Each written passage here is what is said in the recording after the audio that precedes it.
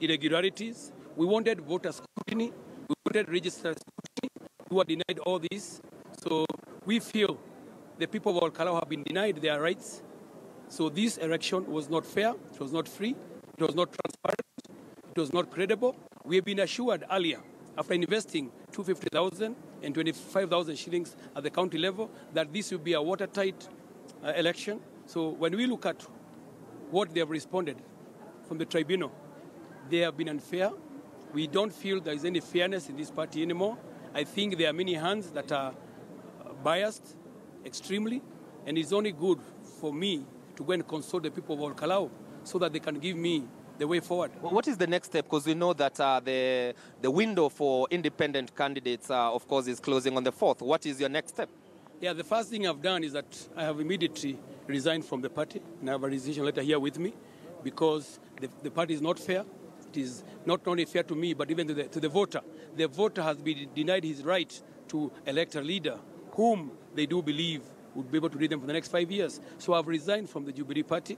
Tomorrow and the day after, I'll go around to Kalau constituency. I'll talk to the voters. I'll talk to the constituents, and I'll request them what they think should be the way forward. Once they advise me, then I'll be able to make an informed judgment. And from there, we can be able to go ahead. So most likely you might go as an independent candidate? Yes, if the voters tell me so, and which they have been telling me anyway, they have been telling me to go independent, I will seek independent, and I will be able to go back and seek their mandate, because it is their rights which have been inflicted. It is their right which have been denied, because when the irregularities, like the stuffing of ballot papers, we found ballot papers counted exceeding the ballot papers listed in the counterfeit. So to me, that was outright,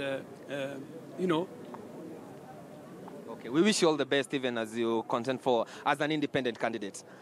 Well, Sophia, that is just one of the many aspirants who have decided to ditch Jubilee Party in terms of feeling that they've been aggrieved, and what they've been pushing has not, the verdict has not favored them. In the morning, we had the senator for Muranga, Kembi Gitura, also tendering his resignation letter as a member of the Jubilee Party, and from there, he's indicated that he will be contesting for the Muranga senatorial seat as an independent candidate.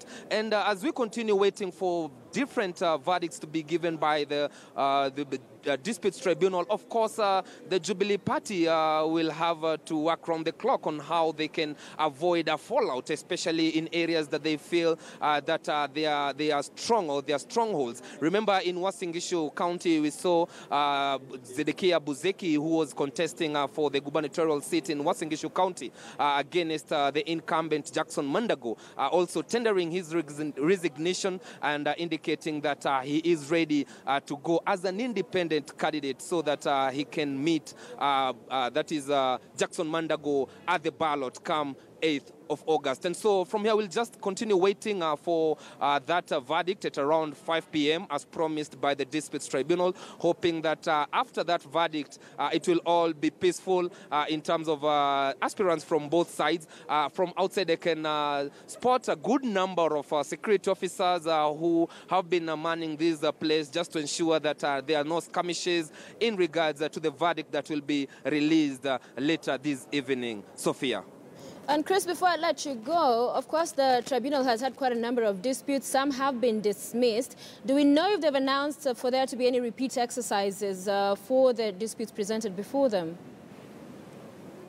So far, Sophia, by yesterday, they had dismissed at least 70 petitions out of 500 petitions that have already been launched at the Disputes Tribunal.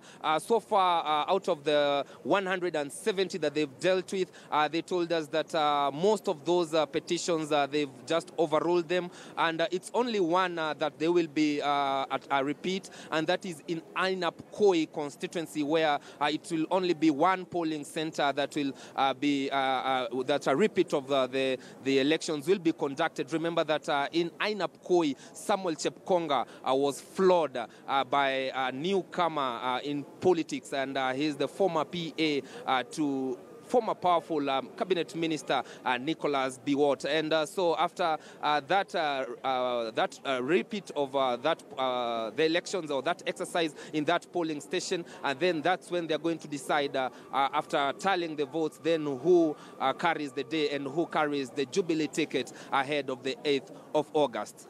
Sophia. All right, many thanks, Chris Tharu at the Jubilee headquarters, who will continue to stay put there and bring us updates as they come in, especially on that decision and ruling set for later on, I guess in about an hour and a half or so. They did indicate 5 p.m. is when they'd decide on the matter, pitting Jaguar against Commander. So we'll bring you those details once we have them. Now from Gabon.